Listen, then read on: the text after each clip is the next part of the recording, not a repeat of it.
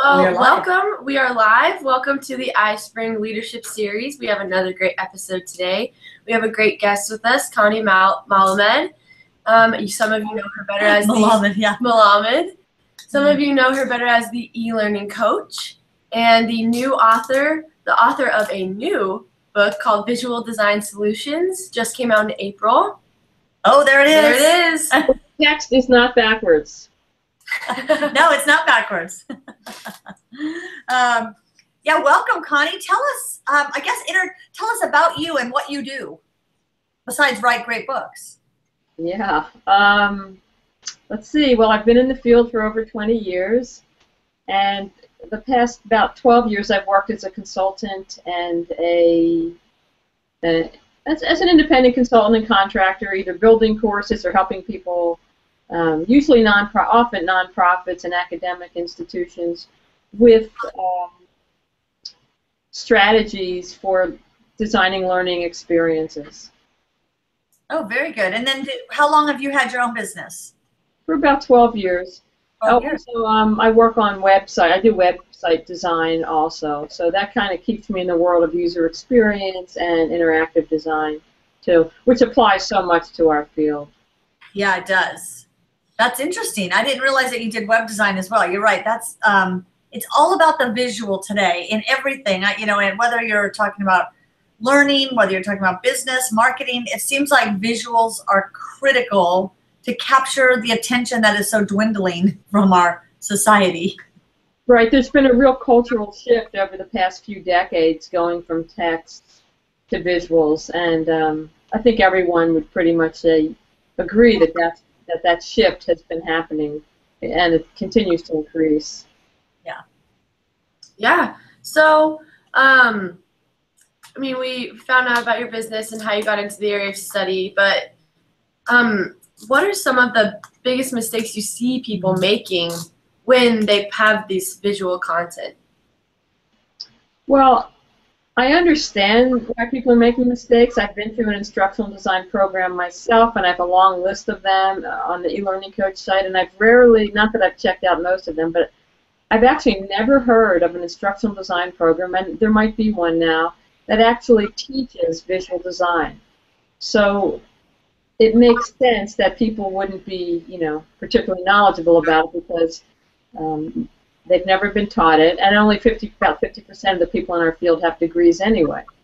So it's kind of this mysterious body of knowledge that people just haven't been introduced to, and that was why I wanted to write the book, because most of the visual design books out there, and I have, just tons of them. Those are just my visual design books in that shelf.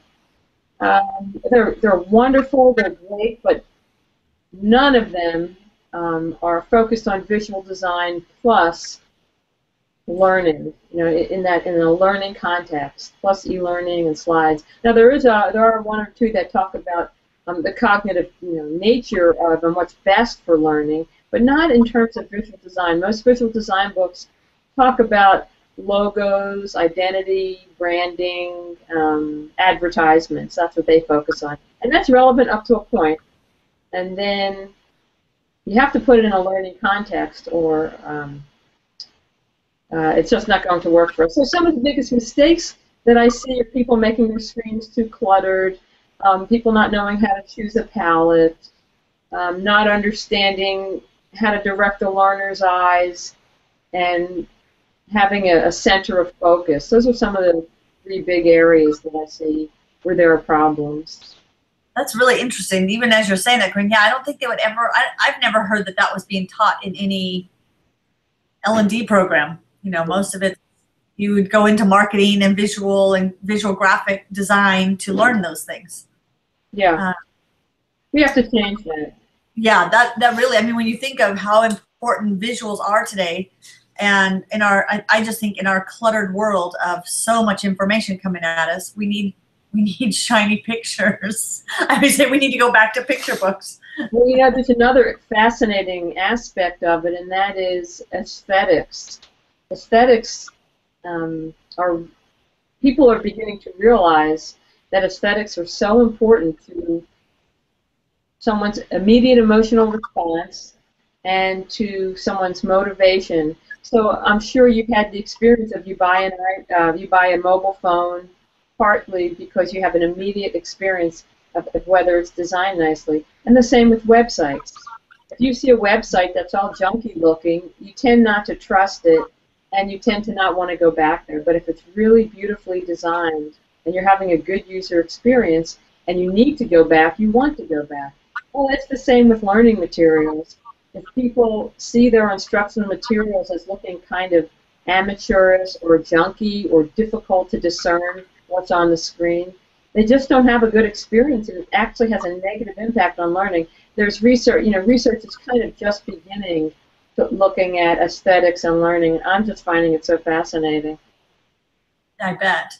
I was going to say, and I want to let our audience know, for those of you tuning in live, you can type questions in for Connie. Our Q&A is open, so you'll notice an area where you can type your questions. We'll see the questions here, and we'll bring those out to Connie. So definitely let us know. But Connie, what do you think are 3 things that if someone's not trained in this area, what are 3 things that people could implement right away to make a big impact?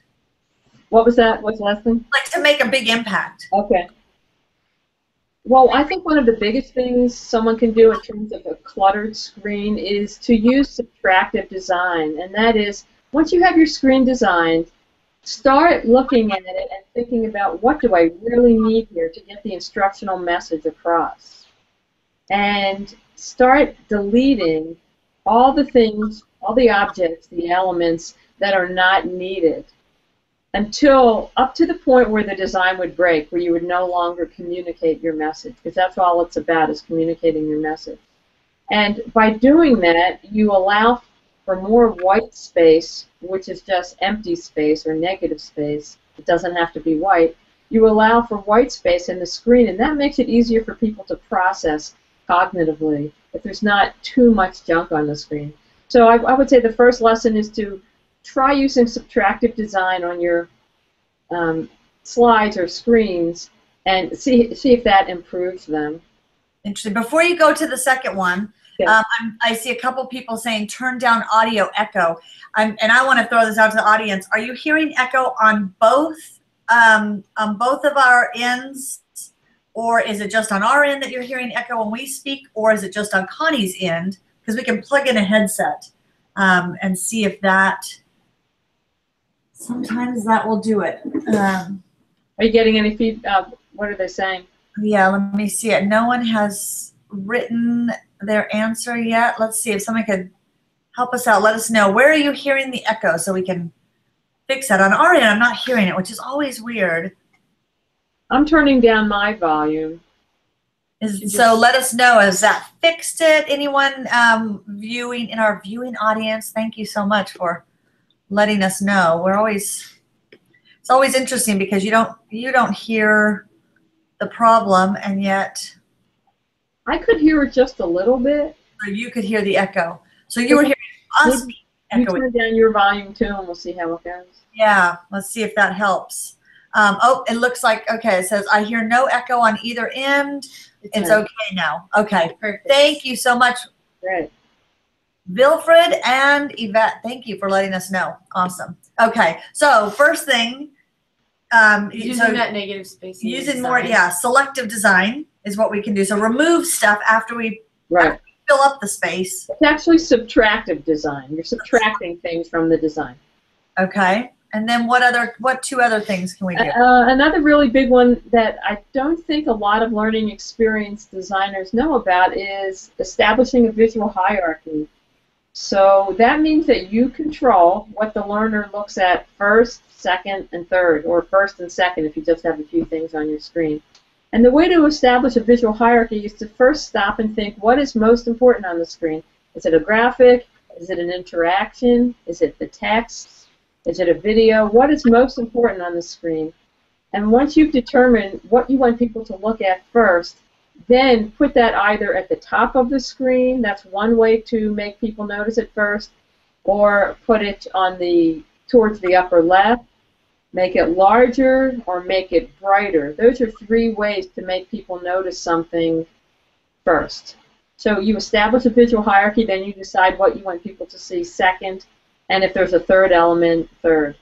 And I have a chapter on establishing a visual hierarchy in my book because it's very, very important, and all designers use that principle. That's great.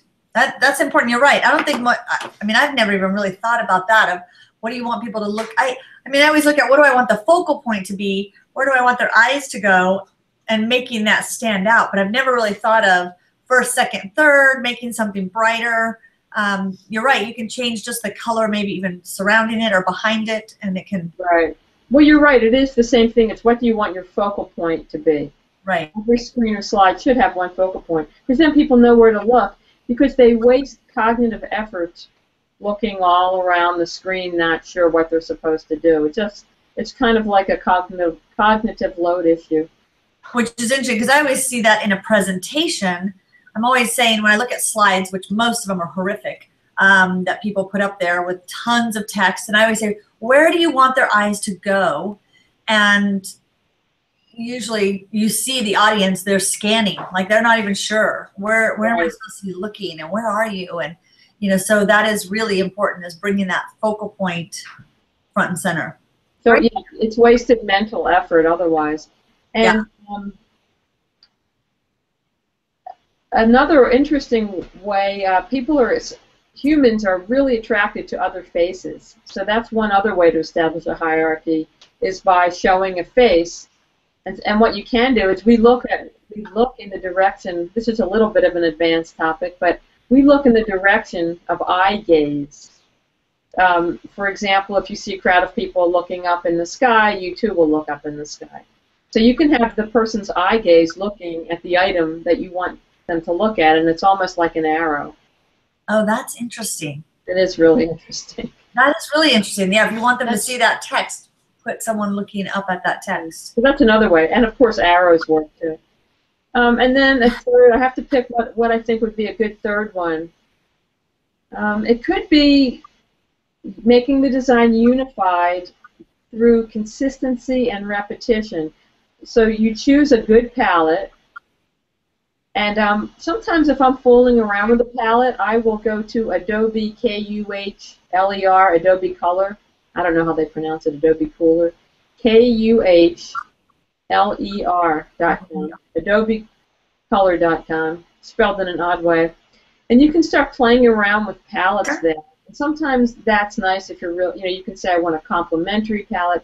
There are specific rules, and I have a whole chapter of about color in my book, but you could just go there and pick out some colors with a custom palette or use one of the palette rules. So that's one aspect of consistency. Another is repetition, such as making sure that all your headlines and titles are using the same font.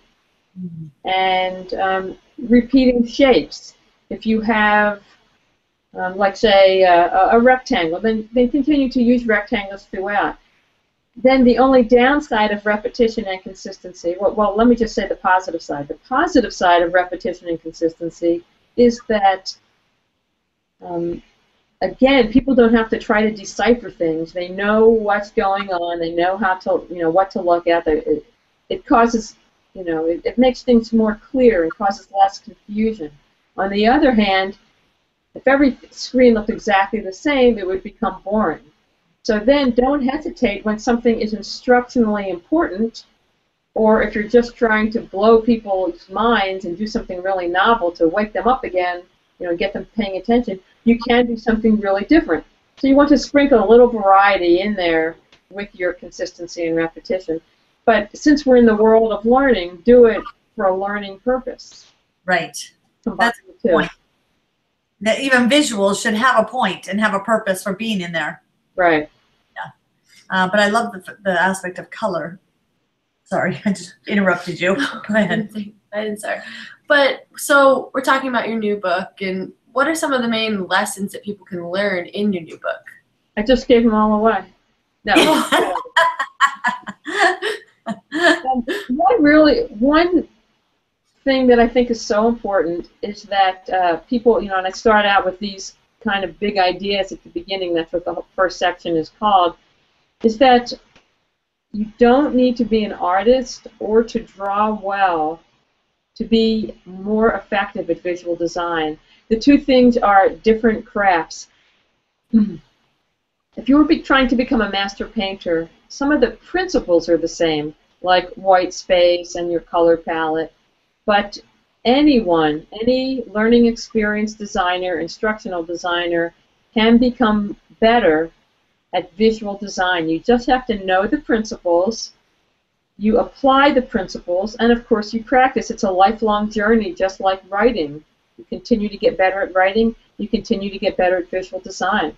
So one way is to learn the principles, and I happen to know of a book that teaches them. And the other thing is to become aware of design all around you. When you're standing in line at the supermarket, notice how magazine covers are designed. And am I still with you there? Because your screen has frozen. Ah. Can you hear me? Now I can. It froze for a second. Yes. We're back. Good. So what I'd said was, look, notice design in the world around you, and that will make you better. See things in magazine covers, on the metro. You know, if you're riding a subway, you can see the advertisements, billboards, wherever you are. Notice how professionals are designing and find things that you like. Oops, we froze again. Gotta love Google Hangouts. We're back. Okay, I'm not sure what happened, but it's almost like having a brain freeze. Yeah, and that happens quite a bit. But I like what you were saying, is notice things around you and start looking at what I always say, what catches your attention? What is it that stops your eyes? You know, right now I look at how much screen time we're always looking at our screens for something. And so the clutter, what makes you stop and pay attention? And then take notice of that if you're designing courses, is look at how do I implement something like that? Not that it has to be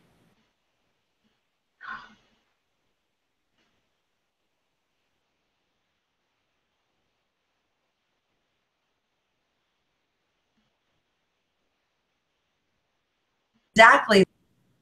Okay, see, I was like, okay, maybe there's short little coffee breaks.